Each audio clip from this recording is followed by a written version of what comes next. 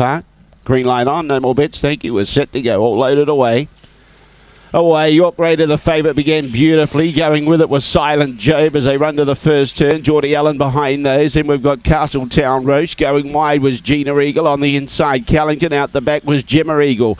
Down the back, Silent Job still has the lead. York Raiders looming up now. Takes over. Looks good for favourite punters. Geordie Allen in third placing is challenging second. Behind those was Castletown Roche. Then in turn behind those, Callington making ground with Gina Eagle. And out the back, Gemma Eagle. But too good the favourite, York Raider.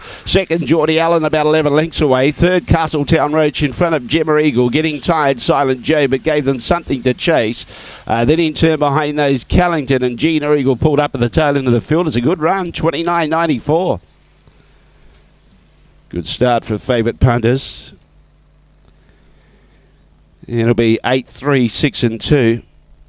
8, 3, 6, 2, the judges' numbers.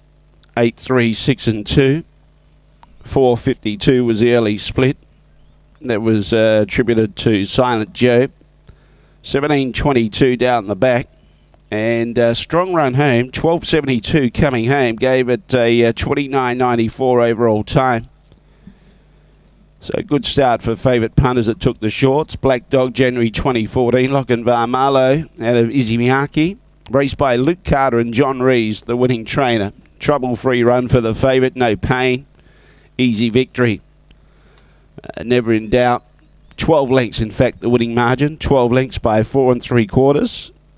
12 lengths by 4 3/4.